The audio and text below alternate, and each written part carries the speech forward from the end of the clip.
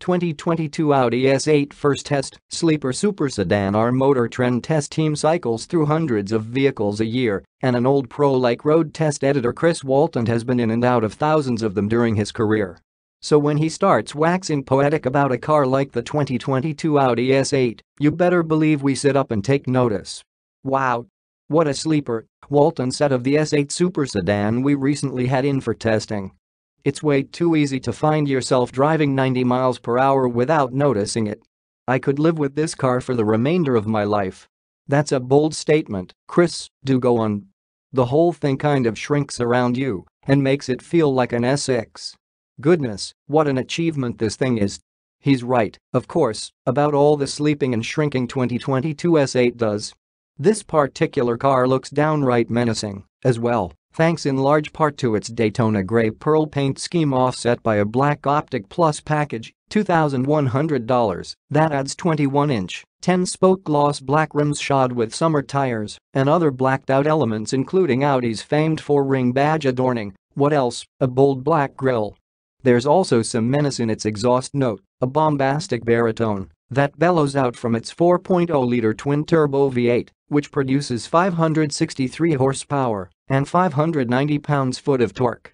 The engine is paired with an 8-speed automatic transmission that proved smooth and quick under hard acceleration.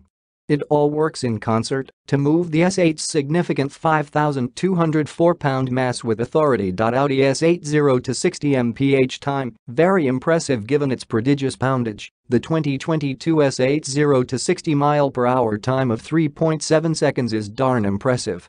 Its quattro all-wheel drive system and attendant sport differential certainly don't hurt matters when you're firing it out of the starting block, and the S8 also has a launch-controlled feature that further aids the cause. Audi S8 quarter-mile time, low 12s will do, after hammering past the 60 mph mark. The 2022 S8 barreled its way to a quarter-mile time of 12.2 seconds at 113.0 miles per hour, again, a heck of a number for a car of its size and class. It's hard to find an apples-to-apples comparison to the 2022 S8 given its curb weight and configuration other than maybe the BMW Alpina B7's drive or the last-generation Mercedes S63 AMG, as most of the 2.5-ton machines we've tested in the past few years are either SUVs or EVs. Audi S8 getting its oversteer on. As for the rest of the 2022 Audi S8's overall abilities, once again, with the for its weight caveat out of the way, its stopping distance of 105 feet from 60 miles per hour is as impressive as its acceleration.